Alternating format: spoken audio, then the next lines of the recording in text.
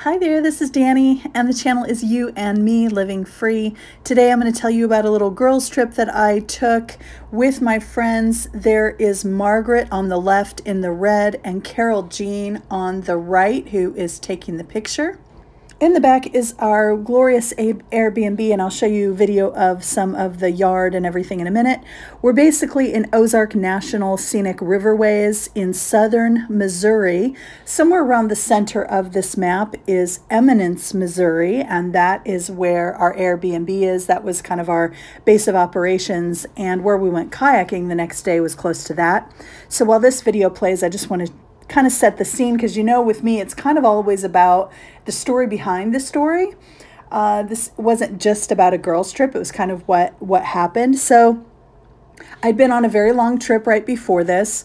We had to book the cabin, the Airbnb, months in advance because it's a very in-demand spot. So I was kind of just letting the responsibility for this trip. I was kind of along for the ride. When I'm driving myself in my van doing trips, there's a lot of research, there's a lot of planning, there's a lot of, I have to decide where I'm going to sleep every single night. There's a lot of responsibility. On this trip, I really just wanted to be a passenger. So I said, you guys pick the place, you pick what we do, let me know how much money to send you, and literally I will do it. I just wanted to be a passenger. I had been traveling and stuff, and I wanted to kind of just give away responsibility a little bit and go along for the ride, okay? So that is what I did. We got here. This place is glorious. I'm like, you guys did a great job. The plan was the next day we would go kayaking. And then after that, we would see a bunch of the sites, go to some of the springs. There are many, many springs in this area. And there's a huge aquifer underground where all of this natural spring water comes to the surface. So there are lots of beautiful things to see. And just the drive through the rolling forests and everything is glorious as well. So this is me getting settled in that first night. Here's the living room and me having a beer. Everything's glorious. We're getting ready to go kayaking the very next day. So we're driving to kayak. We've picked up our kayaks. We're driving to put into the river, and we are on this narrow gravel road, and there's our van off to the right. I don't know if you can really tell from the video, from this picture, but it has gone off the road, and it is so steep down there that we cannot get it out. So we're going to need some help. So while we were on the side of the road, we decided to take a couple of pictures as we waited. And then actually the guy who kind of was coming the other way and was there when we got pushed off the road, he came back with this tractor to help pull us out. He's a farmer. He lives there. It was his land off to the side.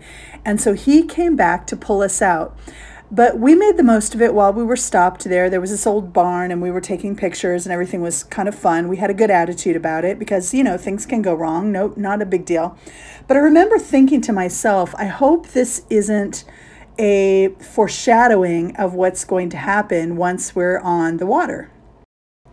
And as you can probably discern from the title of the video, something did happen. So this is us before, and we're paddling along, but it didn't take long to realize that there are rapids on this river. Now, that sounds really stupid to be saying right now, that I did not realize until I was on the river that there were going to be rapids on this kayaking trip.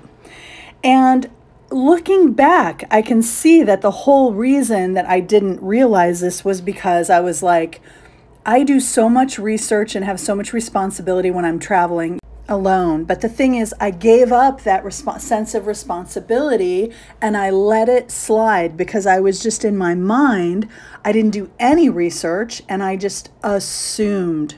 I made a huge assumption that this river would be like the other rivers that I had been on, which were completely rapid free, that were just completely more like, definitely like a float trip than a rafting trip.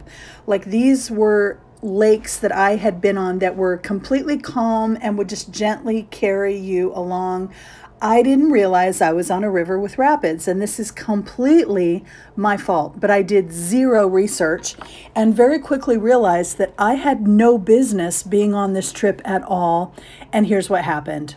Of course, I have no footage of the actual tip over. What I do have is just a couple of little blurry videos from after the fact. There's my kayak on one side of the river. There's the current that I went through and got flipped in, and there I am literally sitting in the water, and I'm traumatized. I was kind of freaking out. I was shaky. I had hurt my knee and my elbow and my toe, and I was just very shaken up. I was sitting there on the ground with my kayak across the river, and I'll tell you what happened as best as I can. But I knew to avoid this tree, this entire tree, which you can see some of the roots up there, and you can see a little bit of the rapid around it. But I had no idea of the current and the pull of the water and the strength of that water. I had no experience with anything like this, so I had no idea what to expect. I knew I couldn't go around it because of the way things happened. Like I was following too closely to my friend in front, and she was kind of sort of where I needed to be, and I panicked, okay? And so in that moment, I had zero experience. I didn't know how strong the water was going to be. I thought maybe I could kind of run into that tree and I could steady myself and wait and push myself off of it and get around. That is literally what I thought in my head, and I was completely wrong. So as soon as I got up to the tree and put my oar out to steady myself, I realized, boom, and I was over in a flash. But the thing was, I wasn't just over. Everything in the kayak dumped out. That was all actually fine. But what happened was I was pulled under, and this completely freaked me out, and I was in a panic. I came up gasping for air, but when I came up, I was under the kayak. So it was dark and it was scary.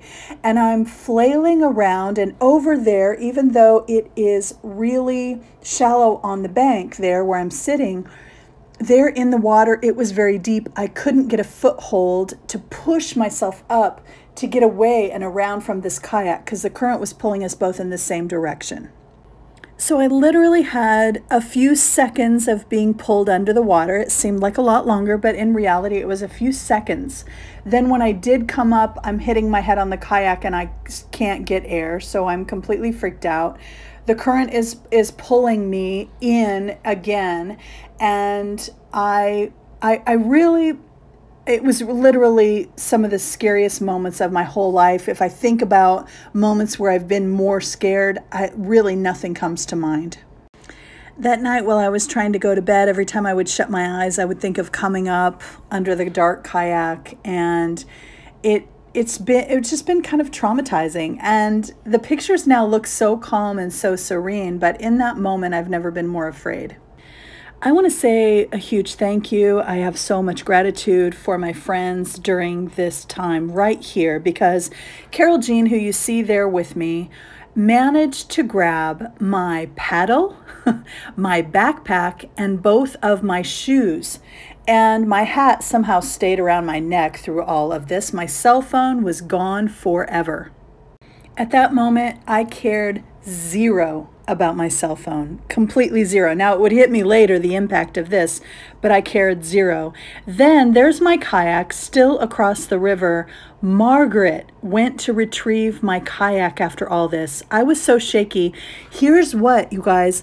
I was only 15 minutes into this whole trip by the time I capsized. That meant I needed to collect myself, get back in that kayak, and do another hour and a half or so on this river. I cannot tell you how hard that was, but I had no choice. Right after it happened, I was talking to Carol Jean, and I was asking her if she had cell reception. I was asking her if someone could come and pick me up. I mean, there was no way I could see myself doing this. And not just I have to do another hour and 45 minutes on this river, but this river was full of rapids. This river was full of hazards and trees and rocks, mostly trees. They happened, I can't even count how many times that happened. We would float along and things would be smooth, and then all of a sudden there would be another rapid. I could hear it coming from a mile away, and the tension would start to raise in my body. It was rough. And the whole time I'm trying to make the best of it. Like, it happened, try to make it to the end, try to relax when the river is calm, try to really think my way through when the rapids came. But I was tense. And you know what happens when you go through something kind of traumatic? You get all amped up, and then all you want to do is sleep. Like, after you come down from that, you have all this adrenaline. I was literally scared for my life. I wanted to curl up into a little ball. I wanted to be dry, and I wanted to be safe, and I wanted to be on dry land, and I had to complete this trip. So that's what I did. I got back on the horse. Actually, Margaret switched kayaks with me because I realized mine was the most unstable, plus being the most overweight and everything that I was, it was just a very bad combination. So she was nice enough to switch kayaks with me. And I'm telling you, when I saw this sandbar that meant we were at the end of our journey, I was crying happy tears. I was so happy to be on land. I can think about it right now and just cry. I'm so relieved. Just relieved to feel the earth beneath my feet, to know I was done with that. And who knows when I'll get on a kayak again. I mean, honestly, I love kayaking, but I just put myself in a bad situation that I was not prepared for. I did not do any research. I did not take responsibility. But I'm going to tell you, after this, I will definitely be doing more learning before the next time I get out on a kayak. And I will know, even if I'm on a lake, even if I'm on an easy river, I will know how to get on and off my kayak. I will know what to do if it capsizes. I will be as prepared as I possibly can be in these situations.